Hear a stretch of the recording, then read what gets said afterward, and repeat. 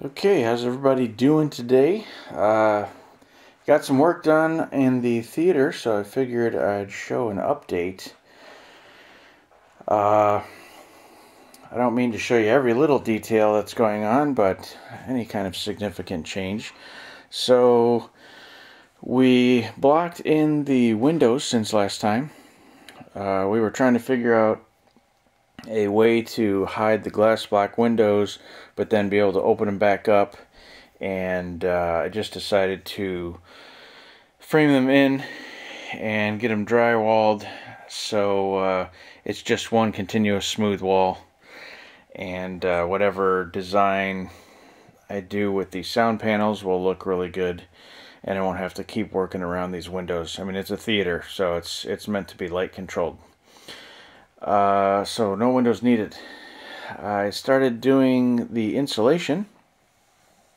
I filled these holes a lot fuller with the Great Stuff foam, just because I had another can of it, and especially the front wall. This is an exterior wall, so this is ground outside of here. So I really packed that one full. Stuff's kind of funny. It's like a brain sticking out of the wall there. We got blocking in for the TV mount. So the 85-inch TV is going to mount to that.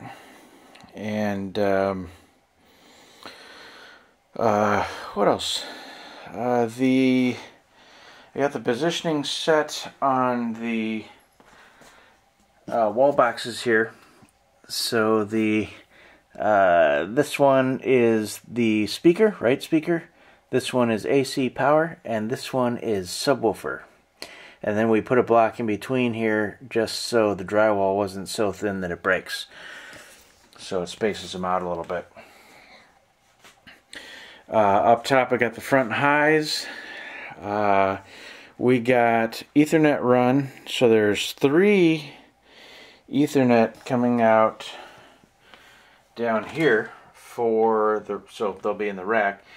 So those are coming from a structured wiring box. We found a structured wiring box in the ceiling at work, and it's not the kind we normally use, so they just said I could have it. So might as well organize the network gear in that. I put the outlet up here for behind the TV, extending from the 10 gauge that powers the rack. So the TV, the equipment in the rack, and then both of the subwoofers will be powered from the same breaker, so there's no ground loop issues. I'm thinking about putting a recessed outlet here, just so the plug can tuck back a little bit more, so the TV can sit really flush on the wall. Over here is the HDMI out, and then of course a Ethernet for the TV, so the TV can stream, Amazon Prime, Netflix, all that kind of stuff, YouTube, without having to worry about or deal with a wireless connection. So it's going to be wired all the way back to the router. I know that was a little bit of a problem in my basement before, connecting to the Wi-Fi. And then it would be like connected but no internet. I'm like, what does that even mean? Then it's not connected. What else are you connecting it for? But I would get that notification all the time. Put a rat tail here. Got the HDMI run. Just kind of a rat tail of all the speaker wires. So we can pull that through the drywall when we do that.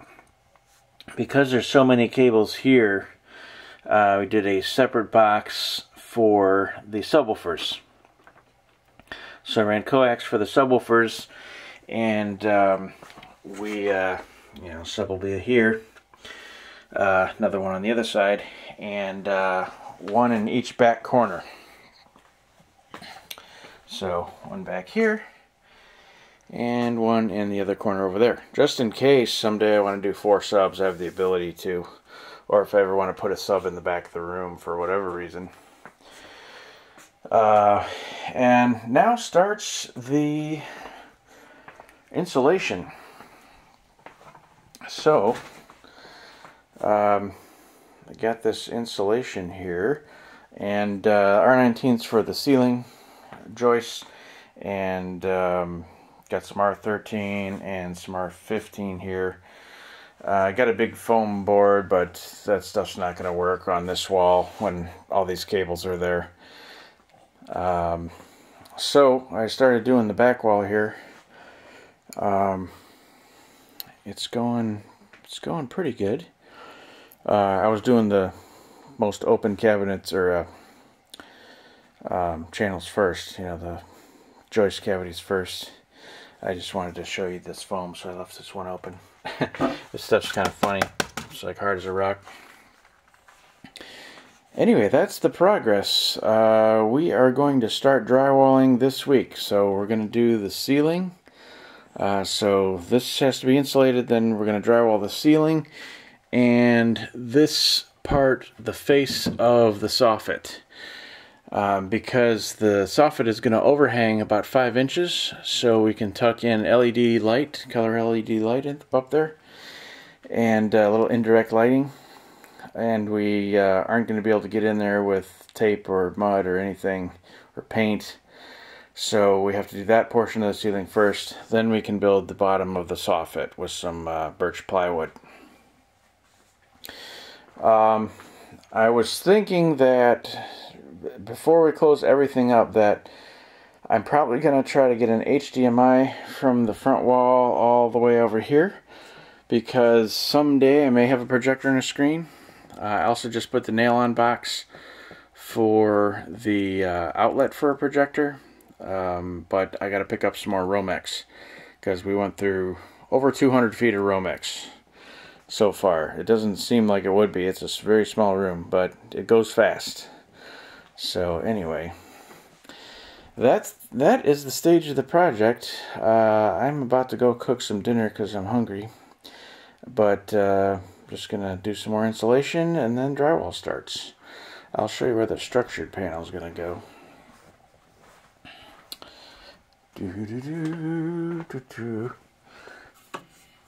Okay, so here's all my wiring here.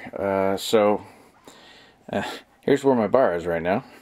This is the unfinished side of the basement, of course. Movie collection. But the structured panel is going to go right here on the wall. So I got to paint that. There's the panel, and then the door for it. But I got to paint the wall this week, and then we can put the structured panel here on the end, so it's easily accessible. And I'm probably going to get some more of this flooring to do the bar area. But anyway, here's the cables I got at the moment. This is like an antenna or a cable wire, and then I got the Ethernet. There's probably going to be some more Ethernet too, because my office wire's got to go in there, and possibly a couple more before it's all done. So anyway, that's that. Thanks for watching, and we'll see you guys on the next one. Take her easy.